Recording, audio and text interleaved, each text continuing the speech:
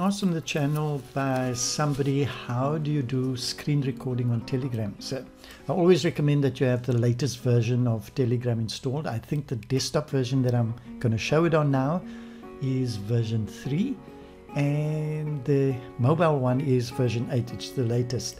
So they've changed. A basic setting is that they've changed the terminology because of the high-end features of video now, from voice chat to actually live stream for the goodies that you have inside groups and channels when you're busy communicating and streaming with unlimited number of people. Okay, so that's as it is. So I'm going to just maximize this. This is Telegram for desktop. As you see the little icons here, if I hover over here, you can see that I can grab this and stretch it out, but I'm pretty much hiding it here because there's other names in there that I don't want to edit out afterwards. So I've just, for those of you wondering what this is here, these are pretty much folders. So you can go into settings, into folders, create folders and put groups or chats into those folders. It keeps it nice and neat. Okay, but let's focus on the main thing. So when you're talking about screen sharing, that basically happens in Telegram in groups and channels. Okay, so not in your conventional chats. Unless I overlooked that, I must maybe check it, but I think it's only groups and channels. So I've got a group here. It's called Our Gratitude Journey. Then you go to the menu item, which shows up like this, to create what we call now a live stream. It used to be called voice chat. If you click here, it's going to start up and say live stream. So it says starting live stream. Choose whether you want to be displayed as one of your personal accounts or as your channel. So I have a choice of going through whichever of my personal accounts, and then I could live schedule as per usual. So I'm going to go continue, start this up. Okay, so the usual is here. I can start up my video. I can then connect using the video. My video will pop up, etc. Just to understand that this dialogue is actually your live stream environment. You can still keep chatting and moving around here. So they're almost like two applications that function with each other. Okay, so you could have this where you're still chatting to people in the group about stuff, and people can be listening to a presenter, whatever your choice is.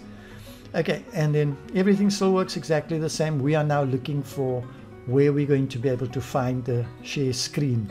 Okay, the share screen as it is on a PC desktop might differ, when you're coming to the Apple devices and so forth, but this is for PC and I use Android routinely.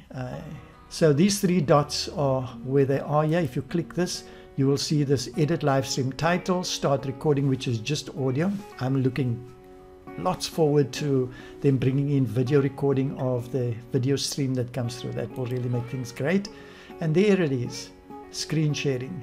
Okay, but just to show you also, besides the fact that this is almost a pop-out dialogue or second screen, if you maximize this, it will give you this presentation, which I suggest you do if you're on a call, because then you can see the screen bigger when you're sharing your screen. So we are going to go now to those three dots still and say share the screen. At this stage now we are seeing what we have here in front of us is our gratitude. This is screen 2. I've got 2 monitors. Okay, and that is another screen, which is almost the one behind what we are seeing here. Okay, if you have other screens that are open, you could select them in here. If you've worked with screen sharing in other applications, it's pretty much the same. Just to note that if you're going to be sharing a video on a second screen or app that's popping up with a video, you can say share system audio so that your audience can listen. So if I click here now, I'm making my selection and I go screen share, it's going to bring that up. Okay, so this is my second screen. I'm going to move my cursor on that screen. Can you see it there? Okay, so that's on my second screen. That's the one that I'm literally sharing. Now if I go up here and I kind of minimize it, this is what we're going to see, and I can drag out the size differently. So I can operate here. So if I come, let's see if I go here. There we go. You can see, maybe let me just open up a simple notepad on that screen. Oops, it's on this screen. Let me move it there. So there you can see if I was sharing that screen, that's how it would happen. I would share my screen on that side, and that's what people would see streaming through. Okay, now I'm going to just close that. Now if you, for example, done explaining and sharing, and you want to disconnect, you go to the same button here. I'm going to just maximize so you possibly could see it better. If you go here, you click here, it's going to open the same dialog, and it's still locked onto that screen. So if you wanted to flip to another one, you could then flip there and close it. But in this case, if you want to stop it, you're there and you go, the button changes from share to stop sharing. So if I do this now, you see this changes, it disappears here. Okay, so that's how you share your screen. Boom, boom, boom. Okay, excuse the motorbike riding past there, and then there to stop sharing. Okay, hopefully that helps and gets you up and running.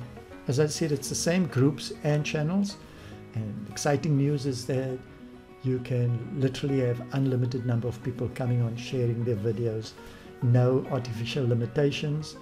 And if you wanted to start your own TV channel and actually have a channel and broadcast live streaming on it, that's what this is designed for. I simply love Telegram. They just take things to the next level always. Okay, so have a fantastic day and shalom.